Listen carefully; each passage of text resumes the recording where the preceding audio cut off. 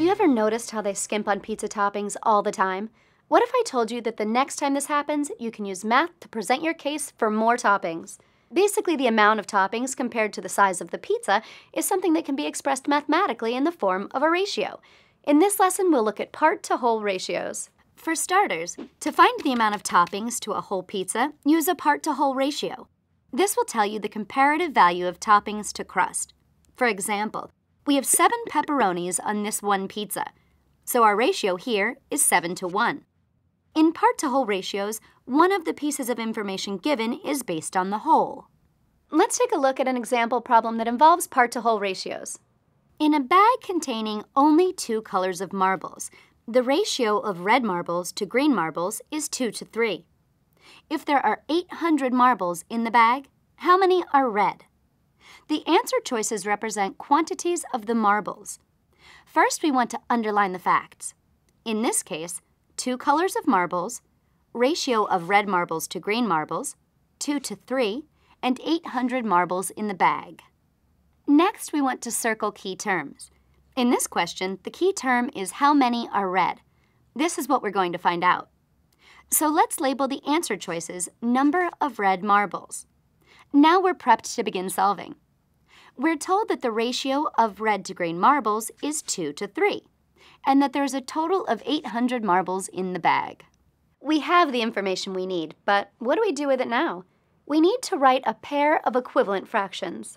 To do this, we write part over whole equals part over whole.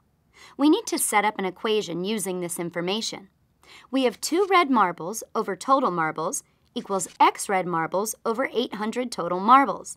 Remember, the same units of measure are across from each other in our equation. To figure out how many total marbles we have in the fraction on the left, let's draw a picture. We have the ratio of 2:3, so we want to draw 2 circles and label them R for red. Then draw 3 more circles and label them G for green. This shows us that the ratio of red marbles, 2, to total marbles, 5, is 2:5, or 2/5. That means that in our equation, we have 5 total marbles in the denominator of the fraction on the left. So, our equation becomes 2 red marbles over 5 total marbles is equal to x red marbles over 800 total marbles. Let's cross multiply. 2 times 800 equals 5x. 800 times 2 gives us 1600. So we have 1600 equals 5x. We need to isolate the variable x by dividing both sides of the equation by 5. Since one of the math sections doesn't allow a calculator, let's practice our long division. 1600 divided by 5 is 320. So we have x equals 320. B is our correct answer.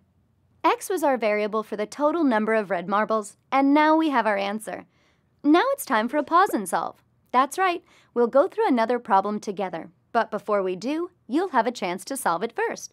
So grab some paper and a pencil.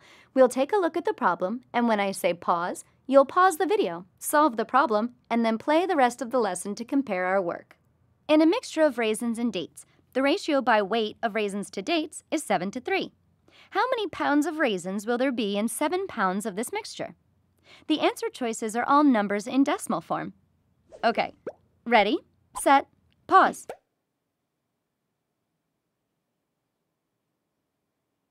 So, how was that? Did you get B as the correct answer? If so, awesome. If not, no worries. Either way, let's go through the problem together. If you didn't get the right answer, this is a great opportunity to see how you can. We'll start by circling the keywords and underlining the facts. We'll also label the answer choices as the weight of raisins. So we know that the ratio by weight of raisins to dates is 7:3. Writing out 7 R's for raisins and 3 D's for dates, we see that we have 7 out of 10 pounds of raisins and 3 out of 10 pounds are dates. In other words, 7/10 of the mix by weight is raisins. To find the weight of the raisins in a 7-pound bag, we'll set x as the weight of the raisins and set up our equation as 7/10 equal to x over 7. Now we want to cross multiply. So we get 7 times 7 equal to 10 times x, which gives us 49 equals 10x. Dividing both sides by 10, we get x equals 4.9, or that the weight of raisins in a 7-pound bag of the raisin and date mix is 4.9. Looking at our answer choices, choice B is 4.9. Let's circle it because that's the right answer. So, when the SAT gives a ratio and a total quantity, or asks for a total quantity, we can use part-to-whole ratios and set up equivalent fractions. Make sure to take advantage of the hundreds of practice questions throughout this course so you can get this concept nailed down.